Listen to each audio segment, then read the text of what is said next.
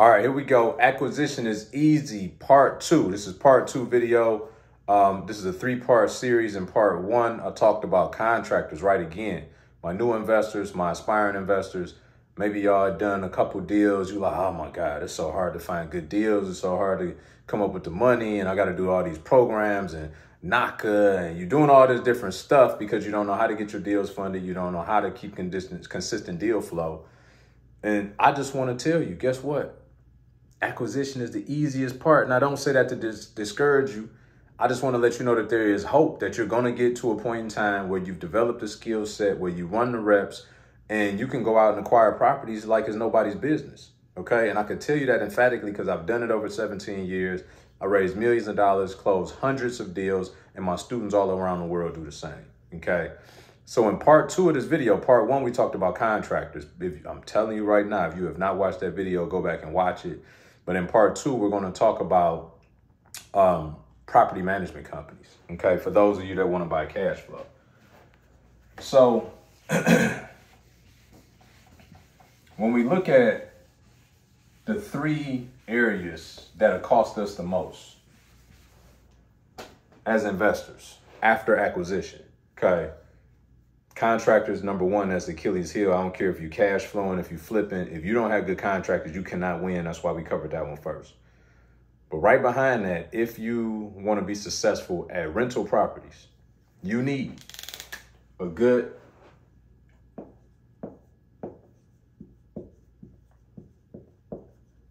property management company.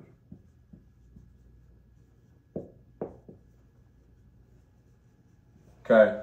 Now, there's a few things that you got to start figuring out about this particular property management company to make sure that you're protecting yourself against all of the ways in which you can lose money or not earn enough by way of who managing your properties. Okay.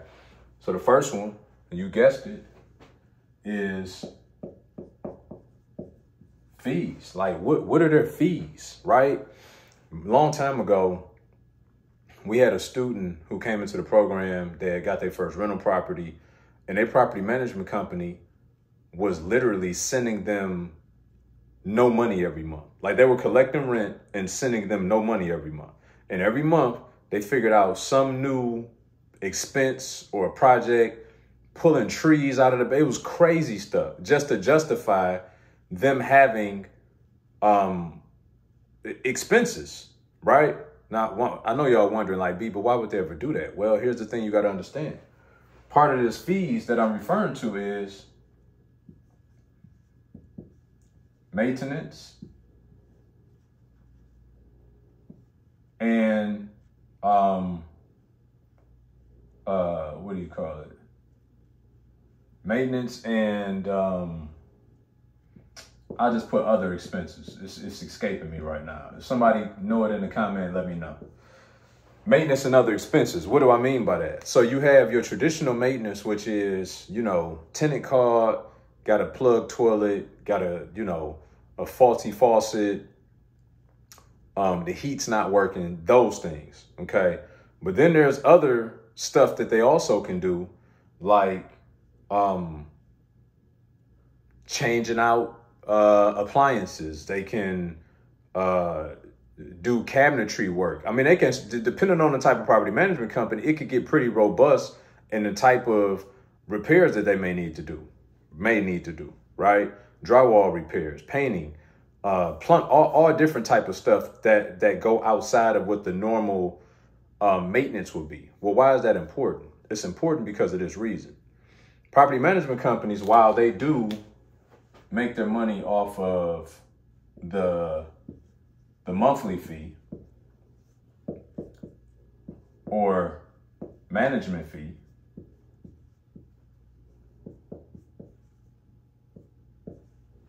the bulk of their money really comes from this right here, though.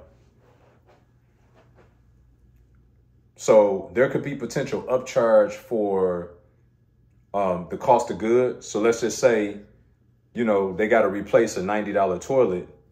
They could charge you $150 for that toilet. They could charge you $200 for that toilet.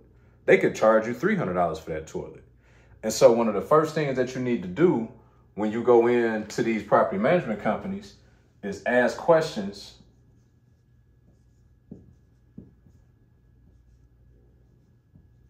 You want to ask questions about what are their fees, right? So number one, what's your management fee? Typically, somewhere between 8 to 10% is going to be good, okay? The more that you get into multifamily, right, your door count expands, you know, that number gets smaller because they're doing more volume. But single family, 10% is like the industry standard, okay, for a single family property. Excuse me. But then you want to find out right after that, what's your maintenance cost structure? How much is your markup? Now, some companies are going to be taking it back that you even asking that kind of question. Other ones, they'll respect that you asked them that, and they should be forthright and forthcoming in telling you that.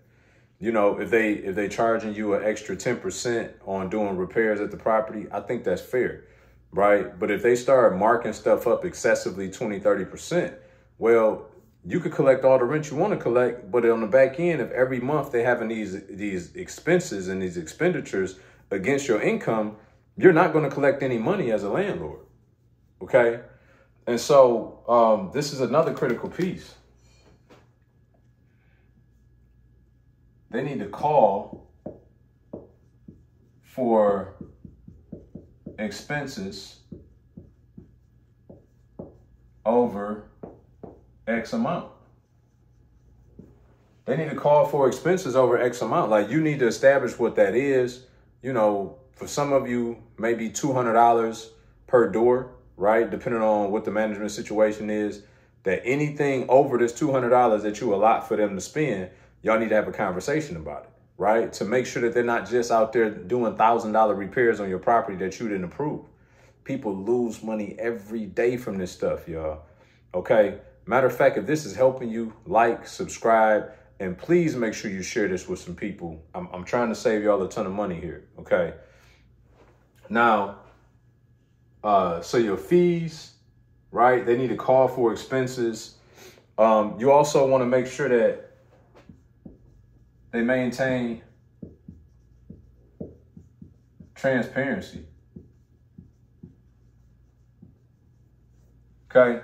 Maintain transparency. You want to be able to get in there at any point in time throughout the month and see what's going on with your property.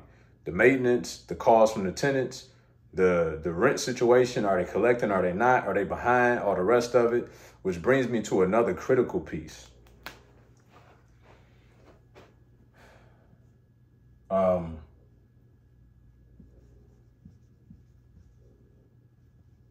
Managing delinquents. Like, managing delinquents, what's the process? Somebody, your tenant doesn't pay, like, what happens? Because, and here's why that's so important, because one will say, well, obviously we got to evict them. Yeah, but that's not a straight line either, right? So in different markets, it's going to require different triggers. Could be a 7-day notice, could be a 10-day notice, right? Could be a 30-day notice. These are all notices provided to the tenant that starts the process in the eviction process. Right? In my market, when the rent moratorium was lifted in Detroit, you know, a year ago, it took us 6 to 8 months to evict the tenant because they were giving concessions to the tenants. The courts were, where they were leaving them in. They would postpone the first court hearing by default, so they will automatically have like 120 days before they even see the judge. And then another 60 days to get them out. So it was a nightmare. We had to adjust. We adjust our buy box due to that. But what I'm telling you is that you need to understand what's their process, because if you already not getting paid and the property management company doesn't have a succinct process in place to move and push the eviction along, then you losing money out of both ends, right? If you got a tenant not paying and you paying all these expenses and probably a mortgage, then you need to know what's happening expeditiously. The best way to know all of this is to get educated, y'all.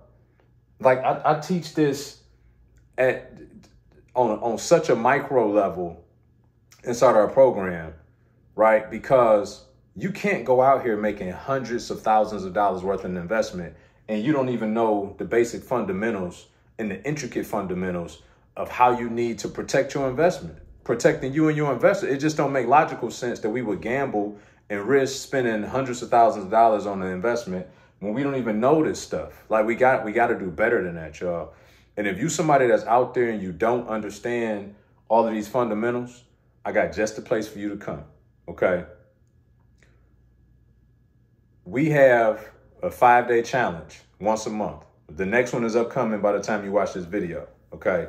On day 1, I'm going to teach you guys the difference between traditional and remote investing to show you how to scale your business through remote investing, okay? On day 2, I'm going to teach you guys a 7-figure formula, literally in 4 or 5 steps, how to go and build a 7-figure real estate business in 12 months and doing it the right way, okay? I know, you're like, but I don't have money to do that. That's what day 3 is for. I'm going to show you the psychology of becoming an OPM magnet and how to go out and attract more capital and raise more capital than you ever know what to do with. Okay, it'll blow your mind when you figure out how simple it is to go out and raise capital when you know how to have the right conversations with people. This is how 90% of our students do their deals with no money out of pocket. On day 4, I'm going to teach you the time freedom cash flow formula. Everybody has a magic number. We're going to figure out yours and show you how to use real estate to literally free yourself from work, your business, or whatever other environment that you want to retire from, okay? And on day 5, we're going to build a customized investment plan just for you because your goals are unique to you. Everybody in different seasons of life. And so we teach you fix and flip, wholesale, and cash flow and how to use other people's money to do so that specifically it suits your needs based on what you're trying to accomplish at this point in time in your life. Click the link in the description, okay? Go sign up for the challenge. If you want to build a 6- and 7-figure business over the span of 12 months using other people's money and doing it the right way with real fundamentals, y'all. This stuff is so critical. Otherwise, you gambling. Like, why gamble? Okay, we want to make educated risks. www.iflipchallenge.com or click the link in the description and you can bring your spouse, you can bring a partner. And listen, for those that go out and buy the VIP ticket, it's $297. You get a 10 times better than money back guarantee. You get to get coached by me live each day. In addition to what I told you, I'll teach you each day. You get coached by me for an hour each day, which is normally $10,000 an hour. Okay. So you get the VIP ticket to the event. You get to bring a partner or your spouse. And on Friday of the challenge, if you feel like you didn't get $2,970 worth of value, I would give you your money back. It's a 10 times better than money back guarantee. You don't hear that nowhere. Either I'm extremely good at what I do, or I'm a foolish businessman. I'll let you choose which one it is, but I de-risked it all, okay? Come learn this stuff the right way. I'm just passionate about making sure you guys are getting the stuff to go out here and be successful. This business has forever changed my life and my lineage as well now, right? And I want other people to be in that position. So like, comment, share this video if it helped you. I will see you in part 3.